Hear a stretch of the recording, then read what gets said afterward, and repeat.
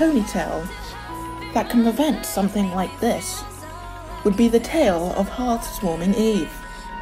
This story demonstrates how the ponies were racist too, but their racist ways led the summoning of the mythical creatures called the Wendigos.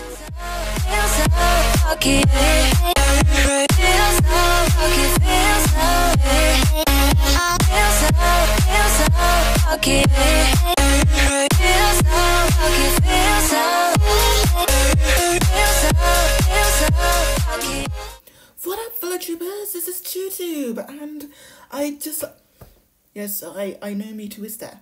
Yes, thank you for showing him. I'd just like to give you a quick update on what's been going on, since the following clip is just me walking. I'm pretty sure none of you are gonna want that without any sort of audio or something. So here I am. First thing that I'd like to address is, well, in case you haven't seen my most recent singing video, the link to it is in the description.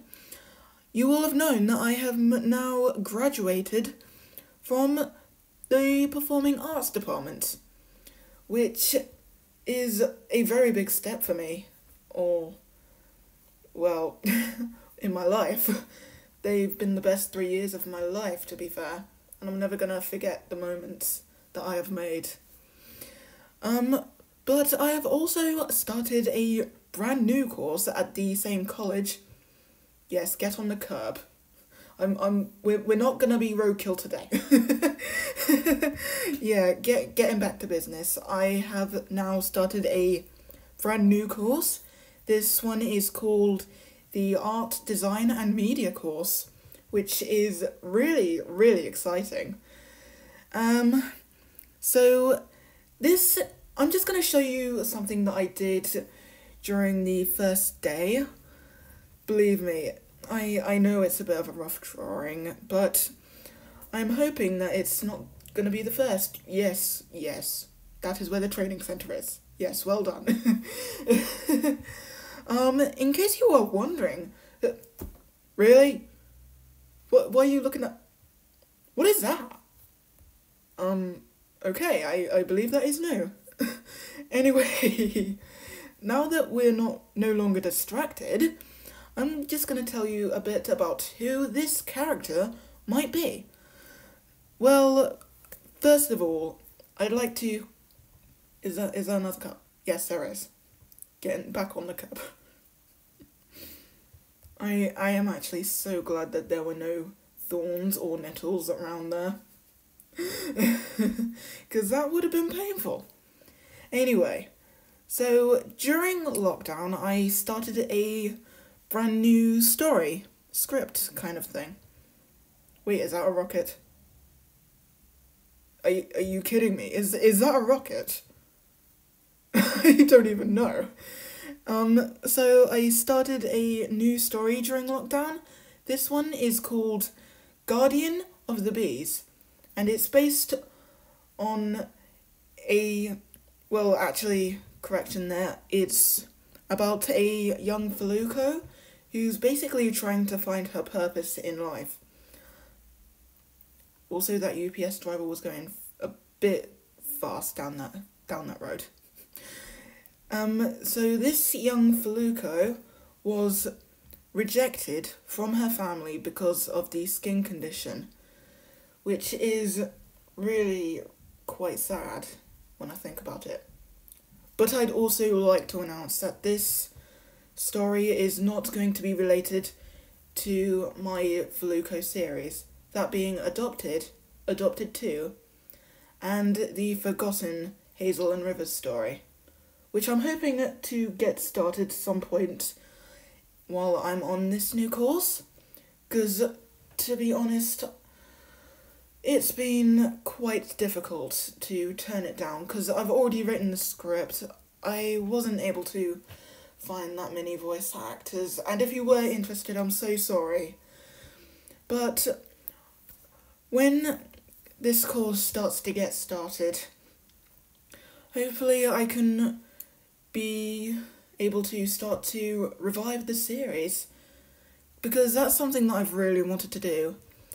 if you're wondering what I'm actually talking about, Hazel and River's story is meant to take place between Adopted and Adopted 2. So it's kind of an in-between story. I'm not gonna mention any more about it. Before I get on to the next part, I'd just like to announce that I have a new Twitter profile. That being... What are you doing? That being at Brony Bunny. So I've started posting a couple of things on there.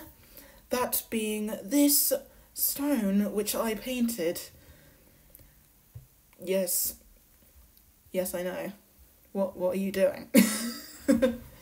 I keep getting distracted during this recording.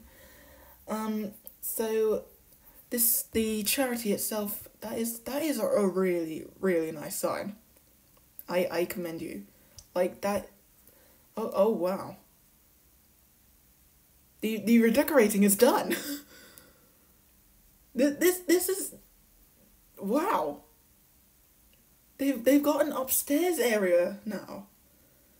Oh my goodness, and they've actually got a lift. That is impressive. I approve. Yeah.